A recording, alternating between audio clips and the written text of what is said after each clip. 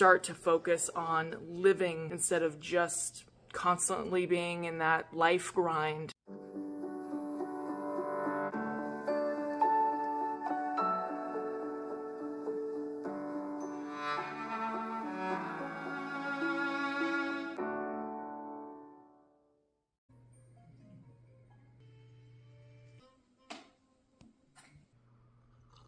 Hey guys, I am back from my momcation with my childhood BFF to Solvang. It was honestly exactly what I needed, but I do think I should have done the third day because I wasn't ready for the vacation to end. The cool thing though is I didn't notice this before, probably because the last time I was in Solvang was after Kaia passed away. We didn't have any children, so I didn't notice just how accommodating Solvang is to children.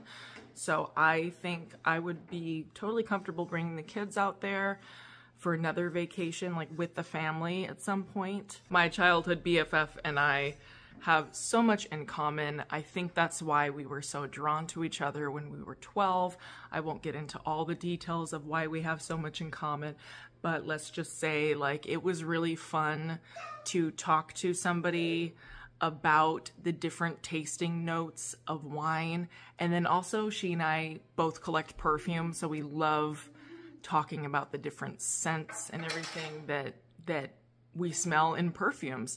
So we were trying really hard to find a perfumery. We did not find one, however, but there was something called the Mystical Merchant where we did find some more like natural, like roll-on oil perfumes, and we did grab something for our collection from there. It was just overall really fun to do something girly and to have that sort of back and forth and to understand everything that we were saying to each other in regards to the different tasting notes and scents and everything, you know, mouthfeel and all that. It was just really, I need to do it again. Kameron and I always joke, there's a Sarah Anderson comic where it's like there's two types of wine people. One of them's like, oh, all of these different flavor profiles, and the other one's like, yep, this wine tastes like wine. We always joke that Kameron's the, yep, this wine tastes like wine kind of person. But that can be fun too. But there's nothing quite like sharing an experience with a friend who has so many similar special interests as you, and you just get it.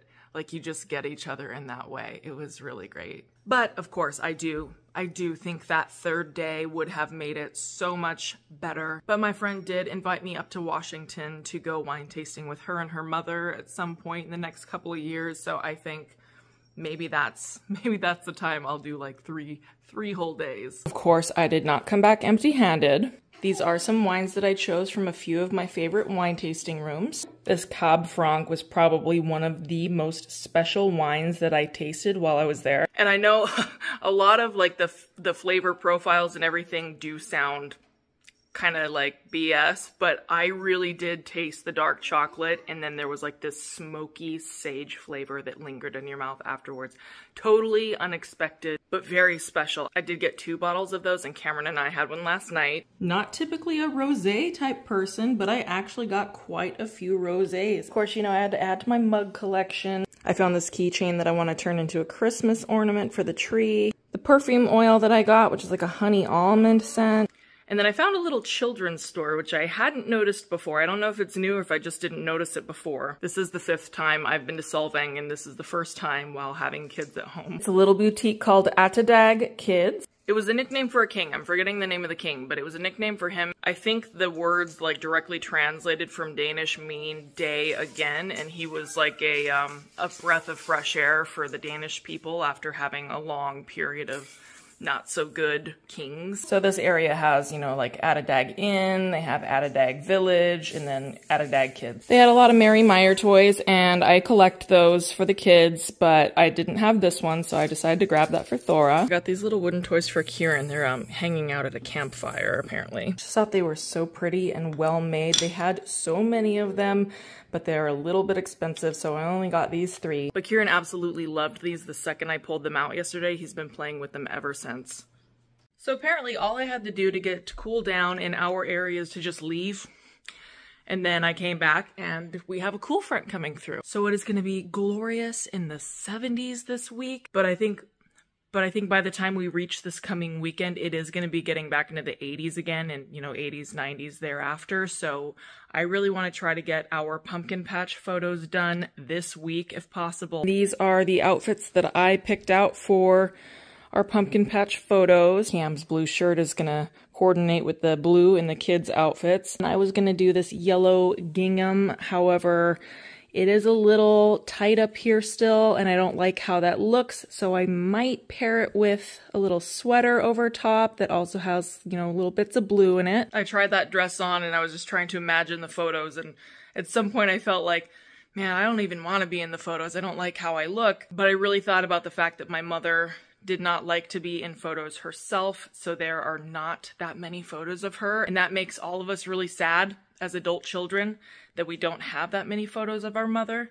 So I want to put away my insecurities and my vanity and just do the damn photos with my kids so they can have something to look at when I'm gone, you know? I just think it'll look really cute at a pumpkin patch. So that's what I want to do this week. I want to get pumpkin patch photos, pick up some pumpkins that we're gonna carve for Halloween, and then some extra, you know, the little pretty pumpkins they have at Trader Joe's, the unusual looking ones. I want to grab some of those this week. Kind of thinking maybe a pumpkin between each potted plant would be really cute. Cam did set up these little jack-o'-lanterns, which are adorable at night. I'll have to show you guys that. What else is going on this week? Oh, Thor is going to be 5 months old on, I think, Thursday. She has learned how to roll from back to front. Girlfriend is just eager to do all the things, and I don't know if I'm ready. Honestly, it's too soon. I am watching her watch Kieran, and it's like she wants to get up and go do stuff that he's doing, even though she physically can't do it right now. You can just see, like, she has this awareness. And I'm guessing that's a thing that subsequent children have after the first one that comes home, you know. I definitely didn't notice that in Kieran before. She's determined. Kieran, what are you doing, buddy? You guys, I don't know what to do because he figured out how to open doors not too long ago, but it was like he was pushing the door that he was opening. And we didn't dare show him that you pull it. So now when he goes down for his nap, he just opens his door and comes out now. And then he also figured out the baby gates. So yeah, nap time has been a bit of a challenge over here. I did just take him up for his nap. He's having a grand old time just walking right out of his room. I hear him pounding on the washing machine. BRB.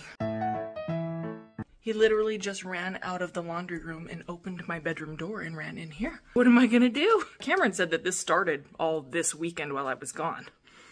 So, any baby-proofing tips? Greatly needed. I just put him back in his clothes and brought him back downstairs because we're kind of in that spot where it's like, is he gonna drop naps or is he going to keep having naps? And I don't think we're quite ready to drop the nap, but we're getting there. Kameron and I both have post-vacation blues, and that might not make sense because he didn't go on the vacation with me. However, he made the conscious decision over the weekend to have nothing to do with work. Everything got set to the side. He didn't answer phone calls. He didn't answer requests. He just took the entire weekend to spend with the kids. And it was really, really good for him. And though today is, you know, still a federal holiday, he is out at the property right now inspecting some things, and we are going back into the grind. He'll be going back to work. I'll be going back to managing the household and everything. And we both tend to get like these post-vacation blues or post-holiday blues even. I think that really is a symptom of the fact that we don't live enough. We work and we work and we work and we manage households and we're constantly in a grind and we don't take enough time off to have fun. And that's something that I want to change because it shouldn't feel depressing to come back. Like, you should feel rejuvenated when you come back and not feel like, oh gosh, I didn't have enough time. You know, I didn't enjoy myself as long as I wanted to. I think this means that we just need to do it more often. Start to focus on living instead of just constantly being in that life grind, you know? And it's hard right now. A lot of people are having a tough time, especially even being able to afford groceries. It's tough, like we're feeling it too. But at the same time, it's like, even though like times are kind of tough right now, we still deserve to live and enjoy our time. Yeah, I want to do something again soon, but I want to do it with Cam and the kids. Plus, you're at such a fun age. Yes, you are. Are you ready for your first vacation? Yeah.